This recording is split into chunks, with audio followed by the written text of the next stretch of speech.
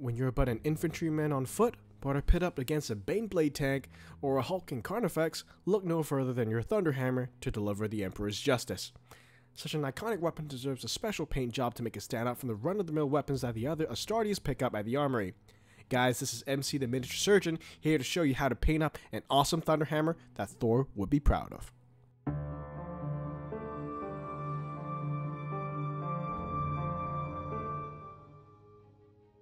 For this example, I'm going to use a Nemesis Demon Hammer from my Grey Knight set, and I'm going to prime it with Chaos Black Spray. The 2-to-1 mix of Kantor Blue and Abbadon Black, I'm going to pick out one corner of my Thunderhammer first, and coat around half of the hammer face in a radial fashion, radiating outwards from the corner. Now for this step, make sure you cover all 3 flat surfaces that the corner radiates out from.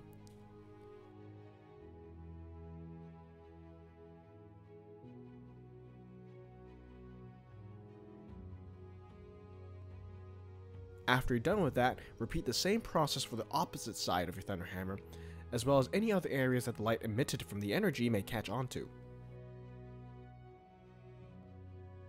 Now with a slightly thinned down mixture of Kantor Blue alone, we're going to go over the area that we picked out in the last step, but leaving just a tiny amount of the previous color showing.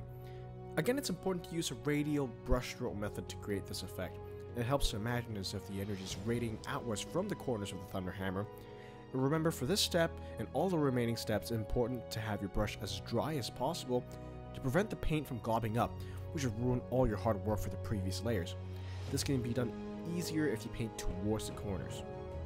While you're at it, go ahead and pick out anything that will be glowing on the hammer face. Now with a slightly thinned down mixture of Teclis Blue, we're going to repeat the exact same process as with the last step, but this time focusing even more towards the corners of the hammer and the more intense areas on the symbols. Also taking care to pick out the hard edges on the pole of the hammer where the light from the hammer would catch onto. With Lothern Blue, we're going to repeat the same process, but this time focusing on a much smaller area. When you use this color to pick out the symbols, use it almost as a highlight color and focus on areas like the skulls, the brow of the skulls, and the maxilla area. I find that using your pinky to stabilize your hand on the hammer helps a lot with this step. For more tips and tricks on highlighting, go ahead and check out this video on the top right now.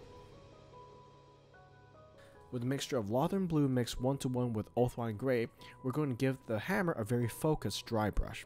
Make sure to be very selective in this process and keep the dry brush as dry as humanly possible, and only catch the raised edges. We don't want to ruin the glaze that we just did.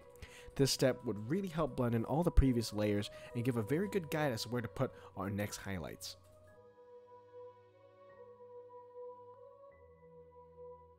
With Ulthuan Grey, we're going to now just pick out the very tips of the corners on our Thunderhammer.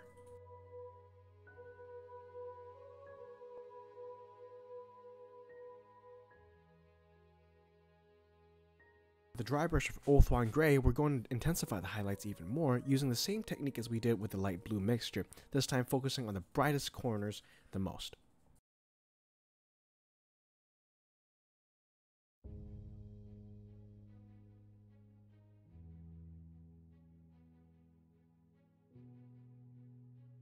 To complete the gradient effect, we're going to use White Scar to lightly dot the very corners of the Thunderhammer. A lot of people find it difficult to recreate a convincing lightning effect on their weapons, but it's important to just take note from nature, and to know that lightning is actually just formed by electrostatic discharges, during which 2 electrically charged regions in the atmosphere or ground temporarily equalizes themselves and thus produces a completely random discharge of arcing energy.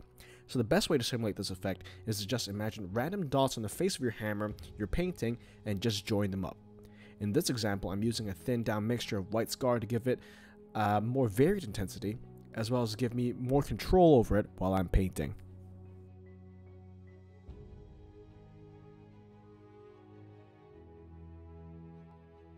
And there we have it, guys, a Thunderhammer that Thor himself would be proud of.